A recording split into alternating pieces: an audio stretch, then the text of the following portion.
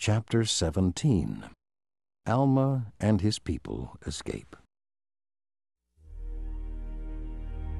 One day, while Alma's people were working in their fields, a Lamanite army crossed the border into their land.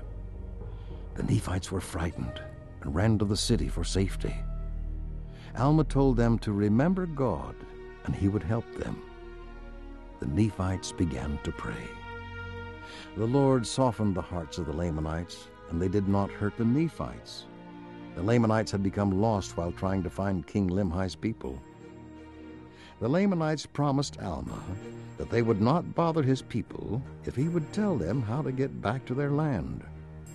Alma showed them the way.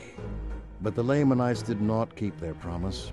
They put guards around the land, and Alma and his people were no longer free.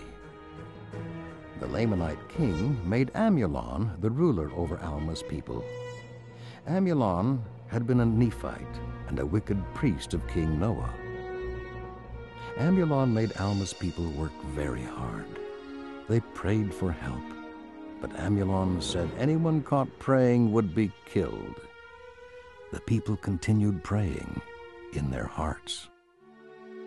God heard their prayers and strengthened the people, so their work seemed easier. The people were cheerful and patient. God was pleased that the people were faithful. He told Alma that he would help them escape from the Lamanites.